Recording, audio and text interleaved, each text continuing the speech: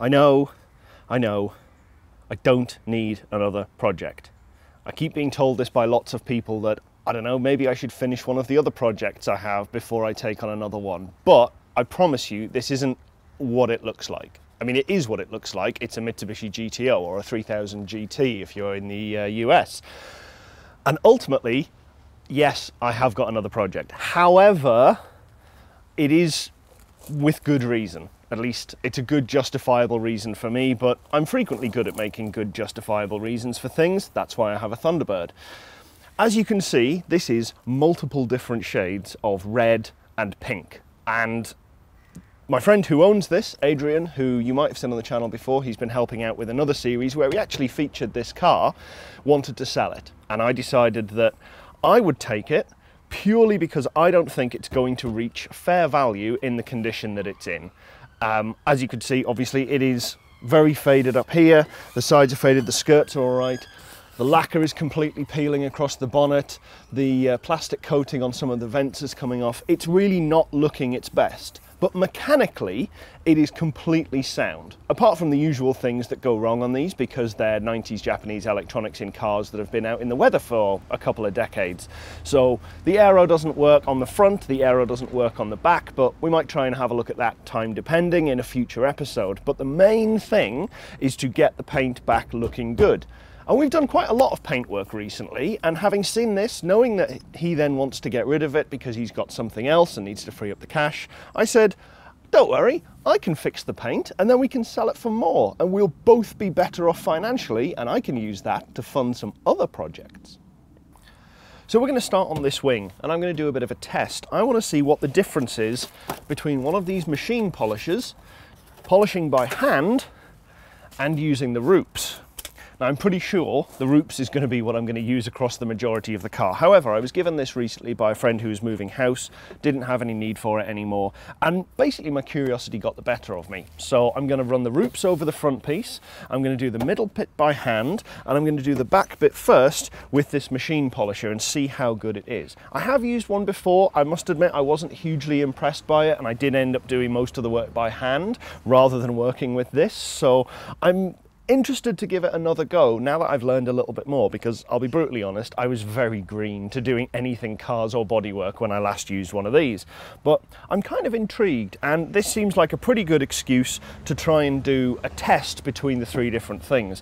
Not least because this is a nice flat piece, like physically the paint is flat, that is, it's pretty well faded evenly across, so it's a decent test, and it's got no lacquer that we have to remove first.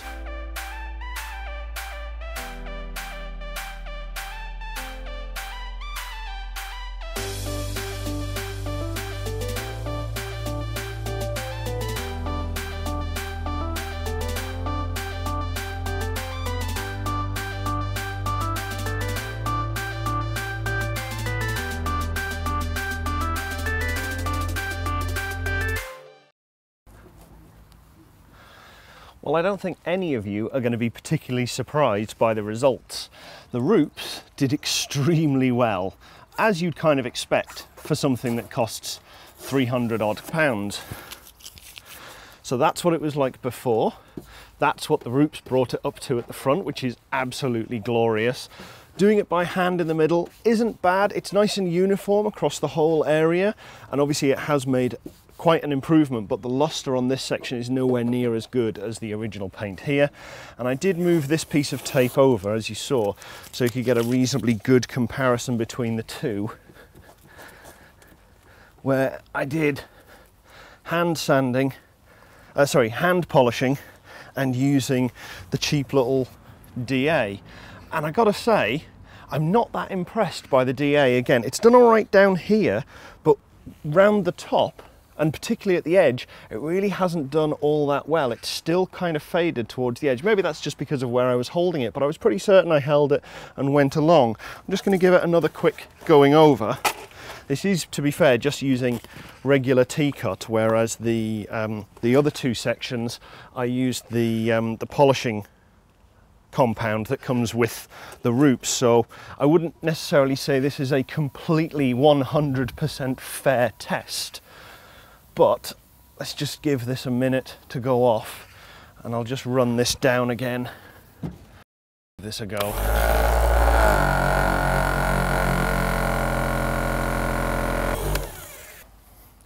Okay, that looks a lot better now. The top edge now is uniform, the same as it is down the bottom here. So I think it must have just been the angle that I was holding at. But it's still only about the same as the hand sanding part. It's not, sorry, hand polishing section, and it's nowhere near as good as what the Roops looks like. And the other massive problem that I have with this, which I think you might be able to make out on the close-up, is that it almost looks like it's burnished some of the paint, because this only has one speed. It's on or it's off, and at the moment, with it being a very hot day at the moment, it's probably putting too much heat into this panel. The Roops, obviously, you can turn it down. Doing it by hand, you can go as gently as you want to sort of work out and work over where you need to with the right amount of pressure. So it's okay, it's as good as doing it by hand, but you're gonna have to be very, very careful when you use it, just to make sure you don't burn the paint.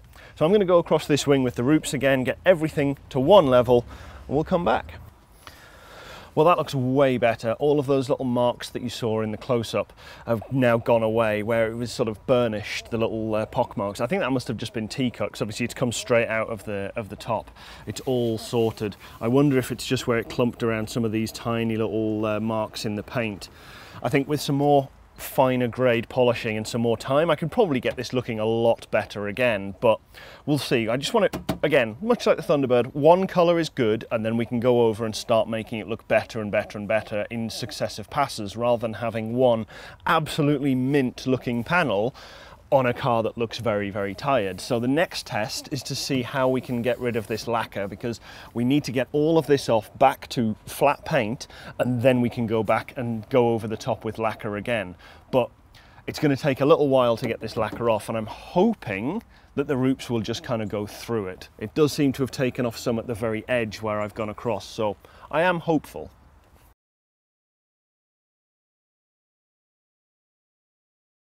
Well, that is a resounding no. The Roops is not aggressive enough to take off the peeling lacquer. It's actually still holding on reasonably well, and the areas that it's peeling are small enough that you just can't get underneath and kind of flake it off, which is what I was hoping, which is a bit of a shame. That means I'm probably going to have to go over this entire thing with wet and dry and take all of that lacquer off. What's there, the Roops has polished really, really nicely, so it does still do a good job of that, which, again, you'd kind of expect, but unfortunately it is not going to be enough to take that lacquer back, and I'm just wondering what the best option is going to be for the next step.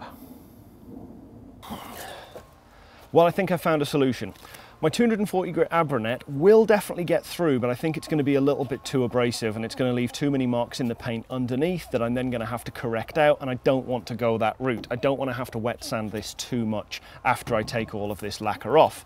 I've got some worn 240 discs, but again, they're going to be a bit of a guess as to what they actually are. I'm sure they feel like more 320, 400, but ultimately they will probably still be closer to 240.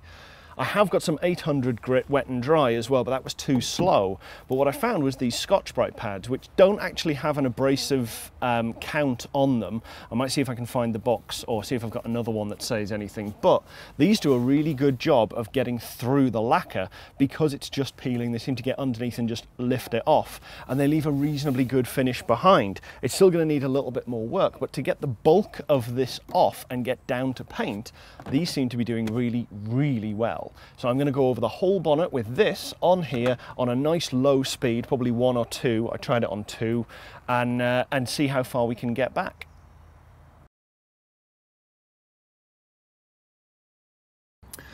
Well, after a good few hours, I've been over the entire bonnet, and this is as good as I can get it. I know there are a few spots. There's a couple under my arm where I went through down to primer as well. There's a big one in the middle, and there's a couple of these little spots around, but even with those there, this needs a repaint. Just the bonnet. The wings, everything else seems to be looking pretty good, but the bonnet definitely really needs redoing. The whole colour of really needs redoing. The paint has faded, not just faded like, oh, it'll come back with some T-cut. I have been over this with the machine polisher, with the roops, and all sorts of things. And the only thing I've managed to do is get it down to primer in a couple of little spots, and obviously that one over there. This has been really badly bleached, and the pattern that you can see across the middle, that's where the lacquer was left. Everything else has been bleached through completely by the sun, and no amount of polishing is going to bring this back up, which is a bit of a shame. I'd hoped I wasn't going to have to actually throw any paint on this other than touching up a couple of little chips here and there. But that is not going to be the case. So the bonnet at least is going to have to be resprayed. On the upside, the panels down the side of the car have come up really, really nicely, just with a really quick going over with the DA. Obviously I haven't done the wing mirrors yet, they're a little bit too involved to try and get in, so the area around that I'm going to do by hand at a later date. And the next thing I'm going to do, once this grasshopper moves, is reattach this side skirt so that it's not coming off the wing. And I'm also going to have a look at trying to fix the dent that's in the wing on this side. Fortunately, one on the other side isn't dented, so I have got a profile that I can try and match it to and just see if I can massage it back out, because it's not actually cracked the paint at the top. So I'm really hopeful that that will just kind of bend a little bit more back into shape. There are obviously a couple of little bits of rust that we need to deal with as well. Corner around here, just above the light, and I think a little bit more on that side at the front edge of the wing. And there's a couple of spots similarly on the other side of the car as well. So we need to get all of those taken care of before we do anything too much more involved with the main body of paint on the car. Now up on the roof, there are some telltale signs of what I think has caused the problem on the bonnet. You can see the outside edges of this corner, and very prominently to the camera on that corner, have worn through at the edges, as have the back edge along here, right where the sunroof lifts out. And I think that's because these are the easiest spots for somebody to clean and polish. And being a mid-90s red car, this has had to be polished a lot to keep it looking red. And between these sections, because they're nice and high up and they're easy to clean, somebody's been very aggressive with it.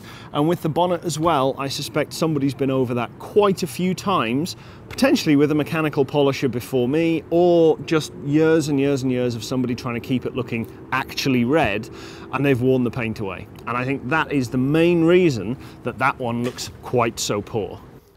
I think all in all it's come out reasonably well. It could have gone a lot worse. I'm not particularly thrilled that I went through quite so much paint on the bonnet taking that back, but unfortunately these things happen, particularly when you're learning, and mostly when you're trying to be really, really careful to not go through. That's exactly when you do make the mistakes. Yeah. So all in all, I think we've done reasonably well. I'm not too thrilled with how the paint has gone all the way down to primer, but at least it hasn't gone down to bare metal on the bonnet, and obviously the faded paint is a bit more of a chore.